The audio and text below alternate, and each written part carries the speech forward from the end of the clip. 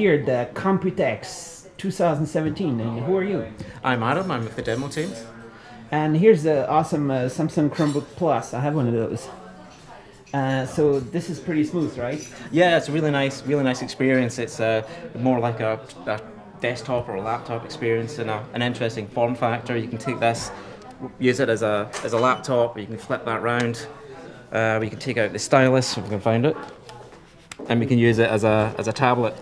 So I can. This is the Exa-Core ARM Cortex A72 and 53. Yep, big little, super smooth, amazingly awesome. And It'd be nice if it was for sale in the UK, right? Yeah, I would love one of these. Maybe I can live without the You can buy it on Amazon.com. They ship worldwide. And here's the Samsung. This is the S8 DeX. This is the S8 with the DeX. So that extends the phone out to you have your HDMI connection to USB, and you plug it in, and you have your full desktop experience again. And it's just beautiful implementation of Android. Nice and responsive, nice and fluid. Drag the windows around, and it's running an amazing 10 nanometers. 10 nanometer. So this is the Samsung Exynos, the M2 Mongoose processor, Mali G71 GPU. Here we have it. Exynos Mongoose 2, they call it. Yes, yeah. So crazy fast performance, and finally a way to output the phone on a bigger display and really have a nice UI. So you bring your mobile device home, you don't need a laptop or PC, just plug that right in there, and that's your home office. And I think it's the argument, right, that all these Android apps, they are for ARM. Yeah. They're optimized for ARM, so all this is perfect. Yeah, exactly. And right here in the Chromebook, you have all the Android apps. So you have your traditional Chrome OS apps, and you now also have access to the Play Store and Android apps as well. So your Android app will run on the full screen. Whoa! Yeah, let's switch off the sound. And here, there's some other devices like this. So these are the Dash headphones. See, these are smart earbuds. Can you take them out? I can take them out. They'll turn on when I plug them in. Oops.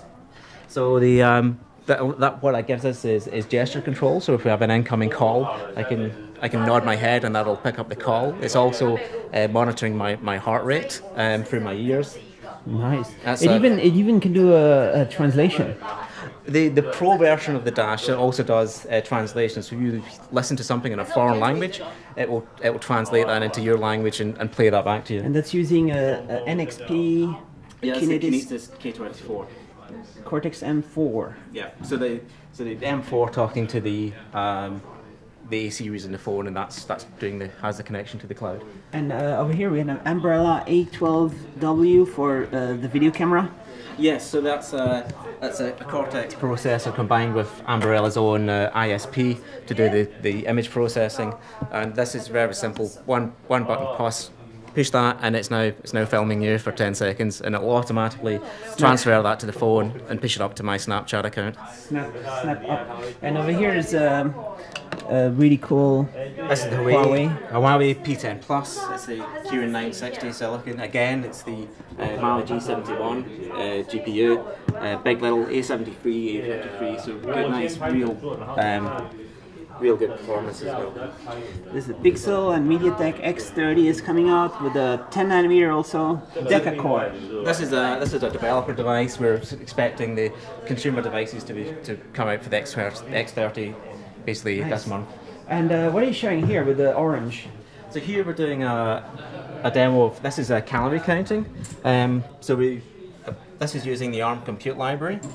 If I show the tangerine there, pumpkin seed, apple. And it'll recognize it automatically. So it's offline. It's all offline. It's using machine learning to detect the food, and there's some computer vision to try and guess the volume.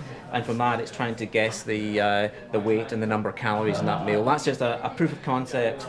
What the kind of thing you can do with machine learning, computer vision at the edge, offline, and using the ARM compute library to run that on the CPU and on the Mali GPU. Nice. This is awesome, and this is just running on the Huawei. This Mate 8. Mate 8 or 9? Yeah. And here you're showing foveated I think we've lost. I think we've lost us. But it's in there. So here we're doing foveated rendering. So we have some. These are infrared LEDs in the handset here. Sorry, can we take the handset out and Yep. try to look in? So you modified a Samsung Gear to have IR and camera. See the mirrors there, and there's a camera just in the middle, and that's actually watching the user's eye as they're using the headset. And because of that, we can optimize the rendering process. So we only render in high quality where we know the user is looking. The rest of the frame can be lower quality, and that saves bandwidth, saves power. So it lets us. Yeah, sorry. So when you have like let's say a 4K VR display, yep. It would be pretty much bandwidth to render everything, but you could maybe consider rendering just the part you're looking at. Exactly. And then you would have saving on bandwidth, saving on power consumption. Yeah, exactly. And you can even have future even higher resolution VR. Potentially, yeah, by only rendering in high quality exactly where it's needed and lowering it elsewhere. So over here is something going on with the ARM Cortex R52. So the R52 is from obviously the R series is targeted for real time or safety critical systems. This is an automotive demo here, and what we're showing is the R52 introduces the hypervisor to the R series, and here we're running two separate pieces of software, two virtual processors. So we've got one is running the air conditioning system here, and one is controlling the door locks.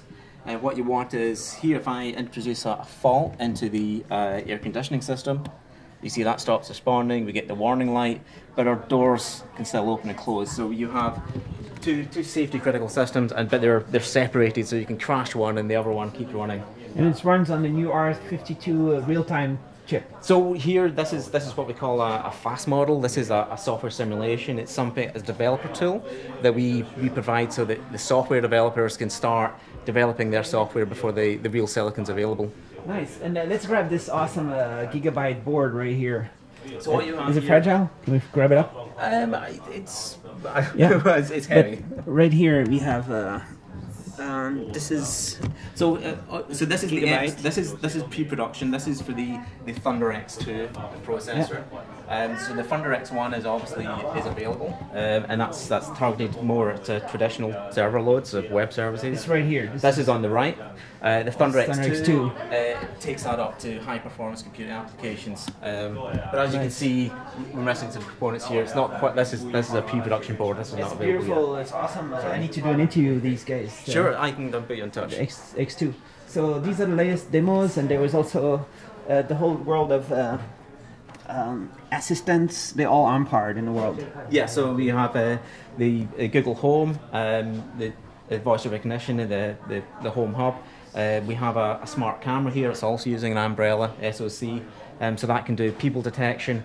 So if you use this as a home security camera, it can tell the difference between your dog running around and maybe some person in your house who you weren't expecting. You can also do things like people counting. So if you have a shop or a cafe, you can use that to monitor the number of people that are coming through your shop. Nice. Is the light ARM-powered? No, it could be, right? It could actually. We do have a smart bulb, but it's not doing anything smart at the moment. It's just a light. It could be like a speaker or something. It's probably ARM. It probably is. Yeah. All right. Thanks a lot. No problem.